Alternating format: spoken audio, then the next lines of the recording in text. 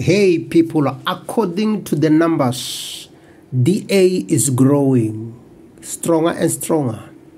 But I have a question to ask. Who are these people who are increasingly voting DA? Are they whites? Are they black? Are they colored or what? But the fact of the matter is that the party is growing, and they are so much intentional. They say that they are a government in the waiting.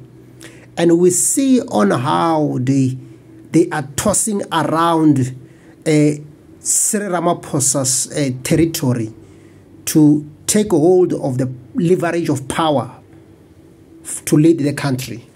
Are they the beacon of hope for South Africa? Can we lean on them? Are they reliable? What is their agenda?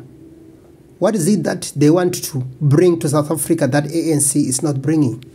But never to forget what Hellen Zille once said, that in her lifetime she wants to see the fall of ANC.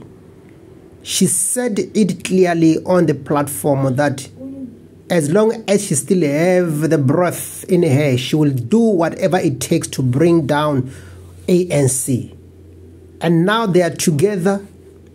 They want to work together for what? For the betterment of the country? Are they on the same agenda?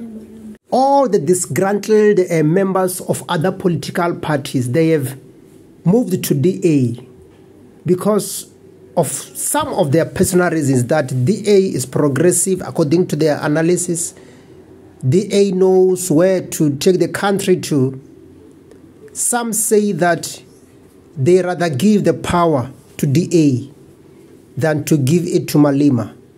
We have to wait. These are the political dynamics of South Africa.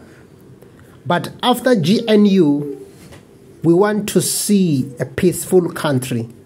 We want to see a progressive country. And all South Africans who are waiting.